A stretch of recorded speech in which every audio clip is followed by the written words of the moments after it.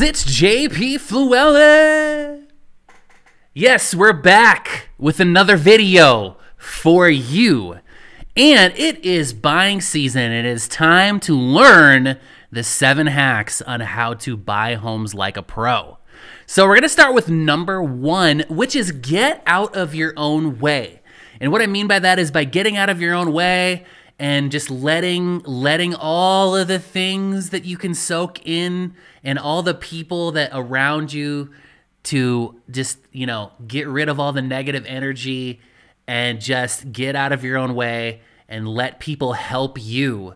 What we see a lot of times that creates a lot of stress on the buying season is coming in to the process with so much preconceived ideas. And, I know a realtor from this state. I know my cousin was a realtor. My, third sister's brother's wife used to be a realtor. She sold one house and, now everybody's an expert. So if you just get rid of that and just come in with an open mind, you're going to have a great real estate experience. All right. So number 2 is know what you want. And so I know that I want to be rural. I know that I need a 3-bed, 2-bath, or I know that I need a finished basement. I know that I want to be in this school district, or I want to be close to this church, or whatever it is that you need.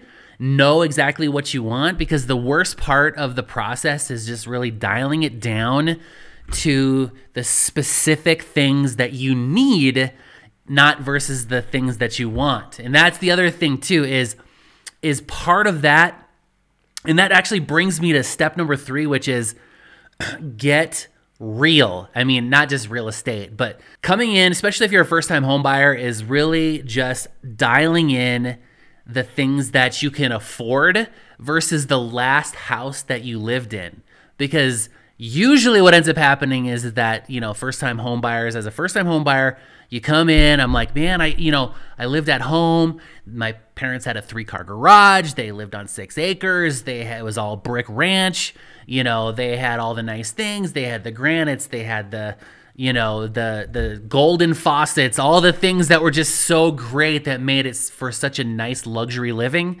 Well, I hate to break it to you, but that's probably not realistic for your first house. The best thing to do is buy that house that you can afford, and then live in it a few years, take that equity, roll it into the next one, and then roll it into the next one. And maybe by house 4 or maybe house 5, you get all the things, the 3-car garages, the brick, the rancher, the acreage, the horses, the outbuildings, all the fun cars, all of those things. Because I'm willing to bet you that your folks, that was not their first house as well. So now number 4 is, I can't stress this enough, not just because it's my channel, but use a real estate agent, because we know the area. We know what lenders to use. We know what title companies to use. We know a lot of things about the area. All right, so make sure you interview at least 2, if not 3 agents, because the agents are going to know, and when you find the right one that jives with your personality, you are going to be married to that agent for at least 30 days, if not 45. Depending on where you live, it could be even 6 months.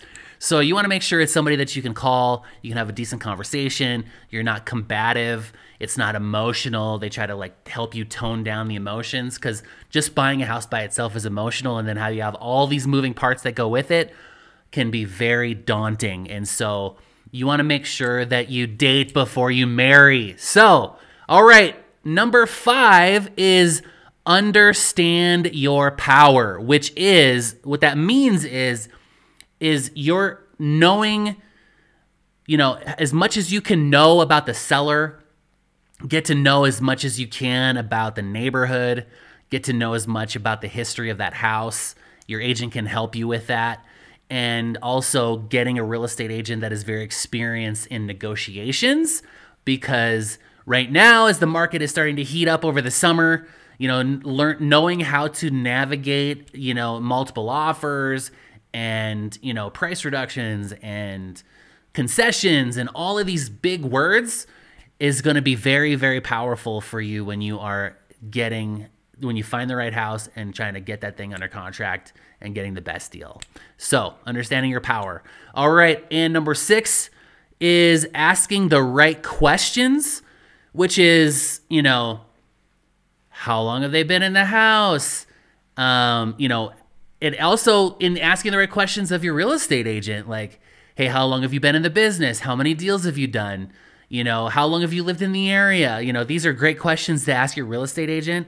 Asking the right questions about, hey, you know, do I need to get a roof inspection? Is that normal in this area? Do I need to have the plumbing and the heating and the floors inspected? Do I need to have a foundation inspection, structural? You know, do I need to have the outbuildings inspected? You know, how do I, if something goes wrong, how do I get those things fixed before I move in? You know, these are all really, really great questions. And then lastly, understanding the process. How do I get from contract to close? And all of these things are in my book, The Real Estate Brain. It is on Amazon. Check out the link below. You get yourself a copy and you can learn all the things. I literally downloaded my brain into this book. So everything that I know, you will now know. So we'll catch you guys on the next video. And make sure you hit that click and get yourself a copy. Make sure you hit subscribe, hit the like. Catch you guys on the next one.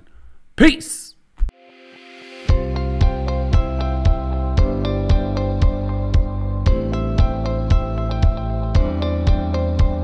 You made it to the end of this video. If you'd like to see more of what's going on our channel, you can watch that video, you can watch that video, or you can subscribe.